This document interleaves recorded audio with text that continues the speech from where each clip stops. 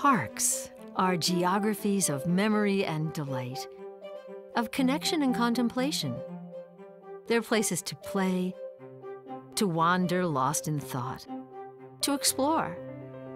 They provide a soul-satisfying refuge and bring us back to our humanity. A city park breaks the boundaries imposed by the urban environment, boundaries of race, class, neighborhood culture, the street grid, the avoidance of strangers. When we enter a park, we expand because parks are everyone's backyard and play space. When you go to the park, you're not only all equal, but you all share in the ownership of this space. Whatever your hardship in your community might be, when you're sitting on a bench in Boston Common, it's your turf. Few urban spaces allow us to come into such easy contact with people from every background and neighborhood. Millions of people live in cities, and city parks are a vital and precious part of our lives, but they need care, and they need advocates. They're not neighborhood parks, they're city parks, and I think that's a really important distinction. They bring people together from all over the city on a daily basis. This is the story of the Friends of the Public Garden, an organization that came into being to fight for the health and well-being of the historic parks in the heart of Boston: the Public Garden, the Boston Common, and Commonwealth Avenue Mall. From our 21st century seat, let's look at our three parks, rediscover their origins, and learn of the Friends' role in their modern history.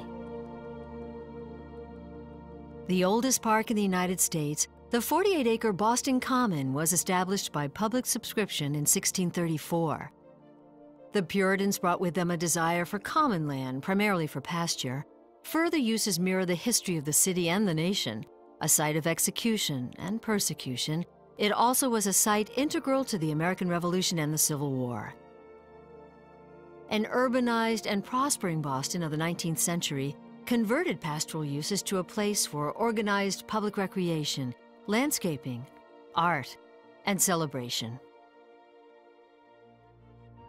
The Public Garden was established by private subscription in 1838 as a botanic garden of 24 acres and was transferred to the city of Boston in 1853 to become the first public botanical garden in the country. The Public Garden is the groomed and formal cousin to the more raffish and exuberant Boston Common. This is epitomized by the addition of the swan boats in 1877 by the Paget family, inspired by Wagner's Lohengrin. We have an enormously unique environment here.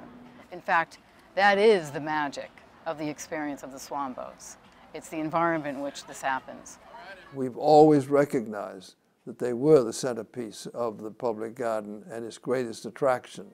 Specimen trees, ornamental and tropical plantings, and formal parterres are surrounded by residential architecture and create a noble yet ethereal intimacy.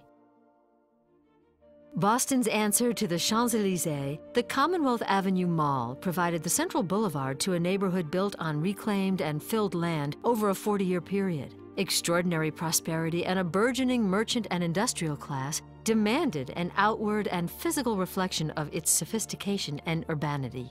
It was a main promenade for this very elegant neighborhood when it was first built. So there are pictures of ladies with parasols and baby carriages, and it was always used somewhat ceremoniously, but people use it in all kinds of ways, and over time it's changed. It remains one of the country's finest examples of 19th century architecture and planning.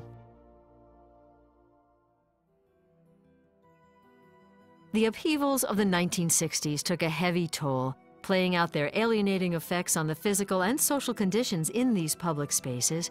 Vietnam, a growing counterculture and increasing drug use, an economic recession, lack of investment, and a growing suburban culture led to a low point in the condition of urban parks nationwide, and Boston's three historic parks were not spared. In 1970, the degraded conditions found in the Public Garden alarmed a small band of neighbors. Thus, the Friends was formed, initially to address the deplorable state of the garden. Later, their concerns expanded to the Common and Commonwealth Avenue Mall. In 1972, the Friends contributed $500 to combat the scourge of Dutch elm disease, which had just been discovered in the parks. When we first started to form the organization, over half the trees on the mall were either dead or dying. So there were blocks where there were maybe 3 or 4 trees. It just devastated this landscape because it was almost totally elm trees. The Park Plaza project became the mobilizing threat in 1971. It was urban demand on a gargantuan scale. Retail offices, hotel, and apartments in 6 buildings, 450 to 650 feet tall, with massive demolition of existing buildings. The project proposed for Boylston Street was to restart the construction industry and provide employment and private investment sorely needed in a recession-strapped Boston. We estimated that if you made a comparison, it was the same as Mount Washington next to Central Park. The Friends were in many ways defined by their nearly decade-long battle against Park Plaza, working with other community activists against enormous odds. The struggle cast a light on the problems and incredible values of the garden and common, which were threatened by this development with shadows, wind, and untenable levels of pedestrian traffic. And Park Plaza was a terrible threat to the parks, but it also did something beneficial. It focused attention on the work of the Friends and the conditions of the park in a manner that we never could have otherwise have achieved. It persuaded the city to set to work to begin the restoration, first of the public garden and then of the common as well. This long and dramatic battle was a watershed in the public realm, establishing the principle of citizen participation in the planning of large urban renewal projects. Also a first was the need to prepare environmental impact statements to study the effect of wind, scale, shadow, and traffic generated by such development on neighborhoods and green spaces. The care of a park is constant, a continual and never-ending process. Every week, in every season, every year, there's work to be done. Our stewardship extends the City of Boston's capacity to do this vital work and to advocate for the parks. Our thousands of volunteer hours and expert care over the last 4 decades have pulled our historic parks in the heart of Boston back from the brink. We could not manage particularly these 3 parks to the level they are now without the help of the Friends. They are really critical to us, and they make all the difference, I think, in the level of care you see. The downtown core would not look like it looks today if it weren't for the Friends of the Public Garden. It just wouldn't. When parents come to view an institution of higher ed for their son or daughter, they know what their son and daughter may be interested in their field of education, their field of interest and study.